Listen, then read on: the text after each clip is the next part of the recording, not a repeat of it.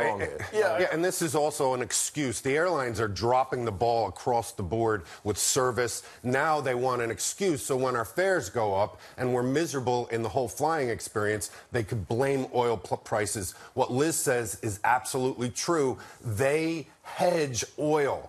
I've done it. I've done it for airlines. They hedge oil. They buy contracts. They don't have that much of an impact, so they're going to use it as an excuse. Is there anything you're not into, Jeff? Well, yeah. Now he tells a little bit of this.